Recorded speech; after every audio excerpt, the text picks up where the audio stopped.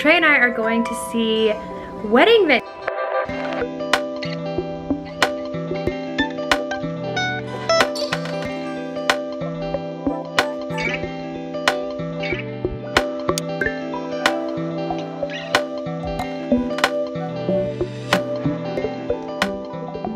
Good morning, everyone. Welcome to the vlog. Today is a very exciting day because today Trey and I are going to see wedding venues. Well, one wedding venue. We have two scheduled for the weekend, but it's our first time going to see a venue, so it's really exciting.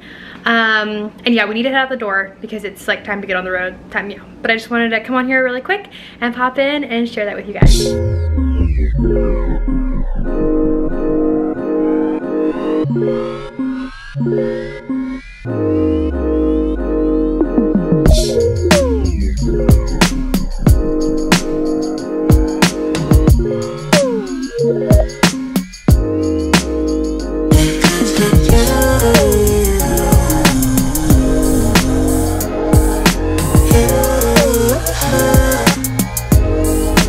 Good morning, everyone, and happy Monday.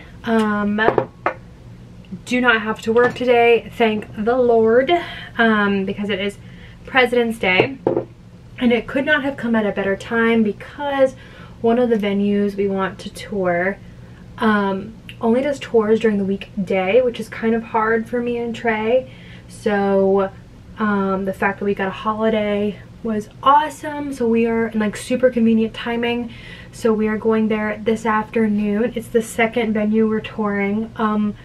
We toured the other one on Saturday, and I didn't really like share with you guys what we thought, so I wanted to come on here and talk about it. I feel like this foundation is too tan for my skin right now because we're in the dead of winter. Yeah, I wanted to come on here and just share with you guys how we felt about the first venue because I didn't really do that. Pretty much we toured the venue, and then afterwards we went to a nearby winery and like talked about it over some wine, and we loved the first venue that I showed you guys.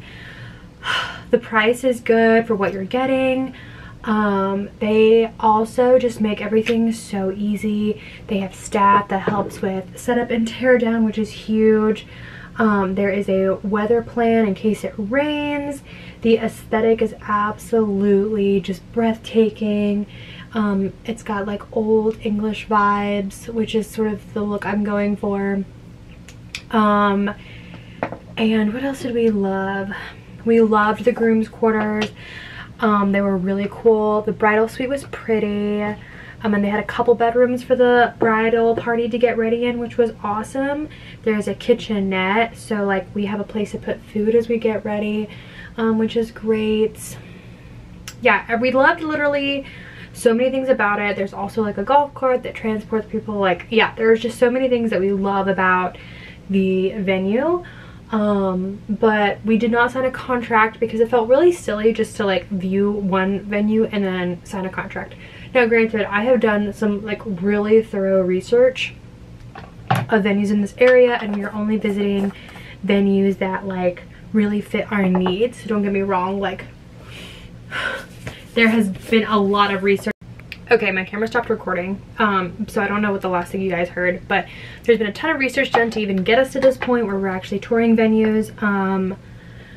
So we're visiting another venue today. It was honestly my number one when I first started researching venues. It is just absolutely breathtakingly beautiful. I'm so excited to see it.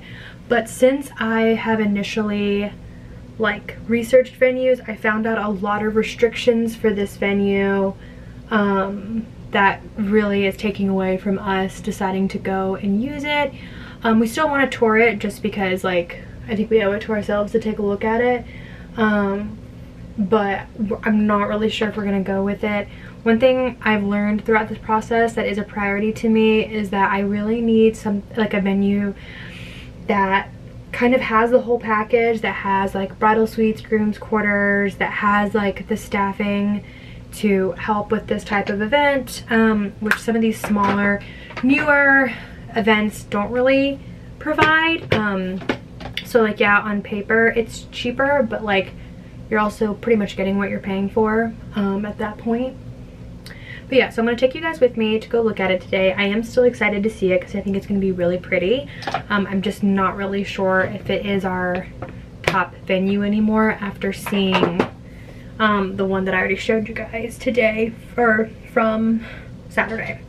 I'm going to dry my hair really quick and then we're going to get back to it.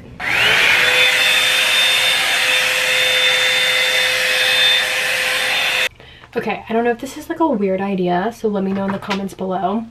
But I had this idea this morning to blog about my wedding.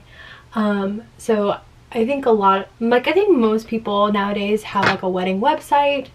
I already know how I want mine to look and like who I'm getting the template from and all that kind of stuff. So like that stuff is decided.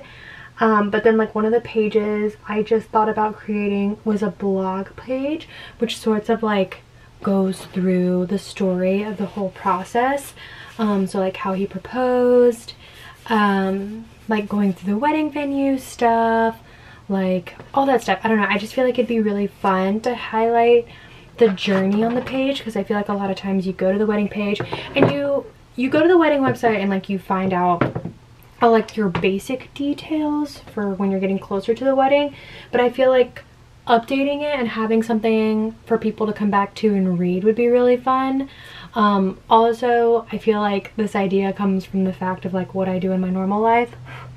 So like in my everyday life, I work in PR, right? So everything in PR stems from a press release, which is, if you don't know what a press release is, essentially like a news item that goes out announcing something. And so I feel like I got this idea because I do work in PR.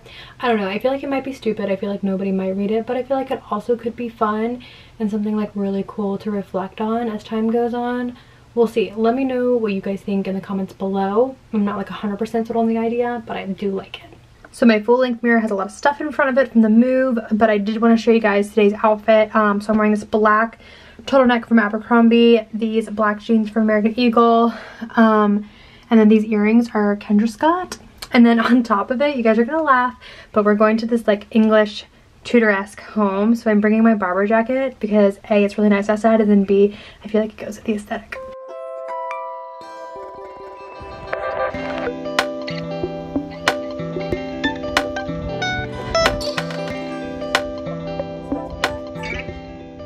Alrighty guys, so we are home. It is 9 o'clock and we are tired.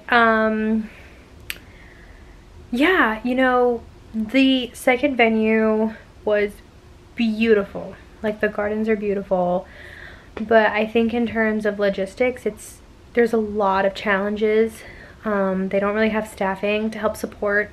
So like breakdown and setup of everything would fall on my family or like guests, and they have a 9 p.m. noise ordinance, and like there's just a lot of other things that kind of don't really work out logistically for us. So I don't think that's going to be the venue that we go with, but it was like so beautiful. On the drive home, our wedding planner also sent us the catering food options for the venue that we went to on Saturday, the one that we really liked. So we took a look at that. They look like they have a lot of really great food options, which we're excited about, and that was a priority for Trey. If you guys watched that vlog, you know that that's one of his big priorities for the wedding. So that was really exciting. And tomorrow we have a call with our wedding planner. I have to go into the office in the morning, but when I get back we have a call with her just to kind of talk about how the weekend went. She was with us for the first walkthrough, but not the second walkthrough at the second venue, but she was familiar with it because she already has a wedding there in April.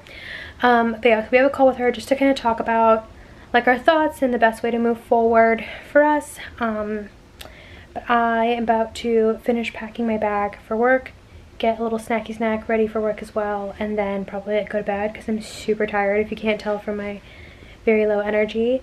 But I will fill you guys in on how tomorrow's phone call with her goes.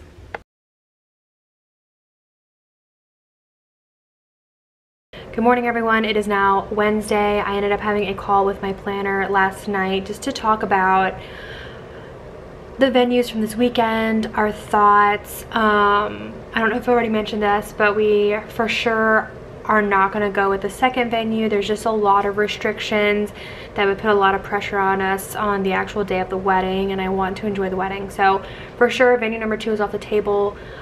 There is one more venue that I am potentially interested in. So she is going to reach out to them today just to get their pricing, because I had a difficult time finding it.